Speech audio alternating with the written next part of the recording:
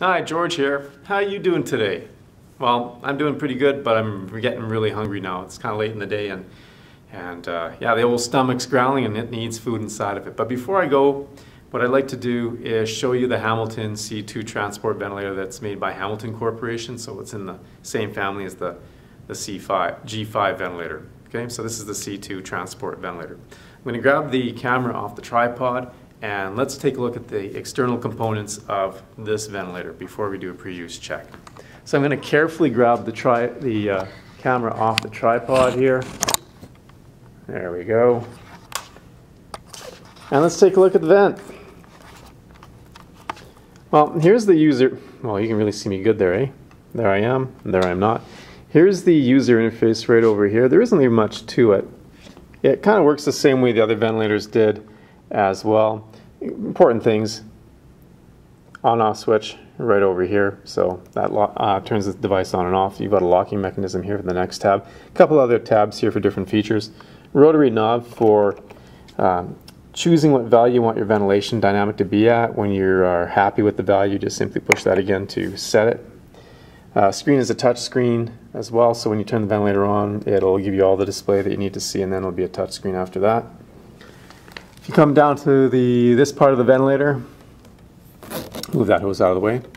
Here's these ports again. So this ventilator has a flow sensor at the patient Y, right over there. Okay, a little bit different than the other one, but functions the same.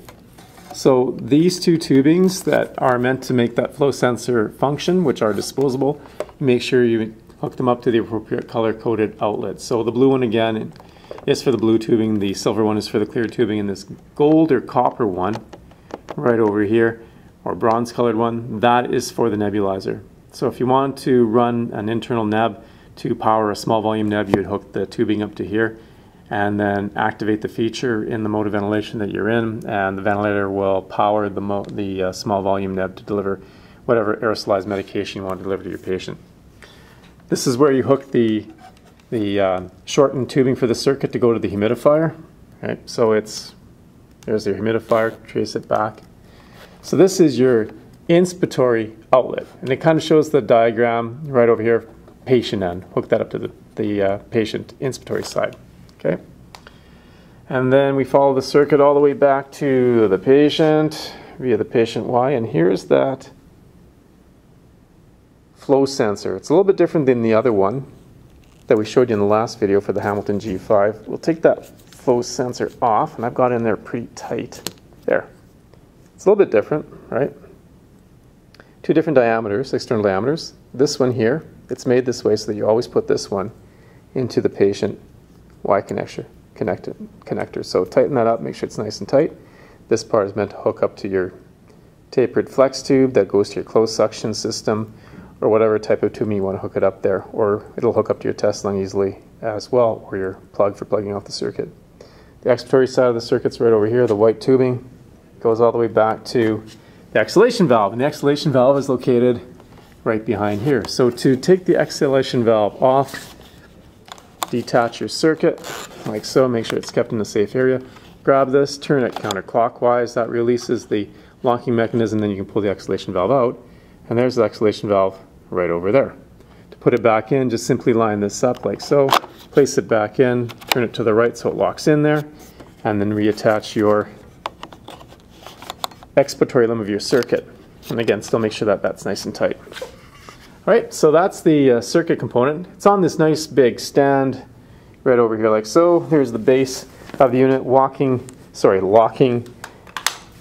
wheels as well, so make sure your wheels are nice and locked in place. The ventilator doesn't move if you're not going on the transport.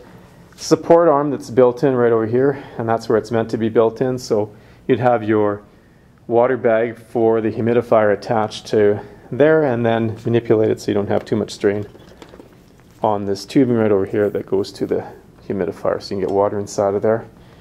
On the ventilator itself, we'll go to the top now, which we don't do on most ventilators. It's got a handle, so it's meant to be portable. So if you needed to lift this up because it wasn't on a stand, you've got a handle here to lift it up by. If we go to the back of the ventilator, we'll go at the bottom, start at the bottom. Those two little round things right over there, and this bracket And these Velcro straps, that is meant for placing oxygen cylinders onto the stand and then supporting them in place with those Velcro straps.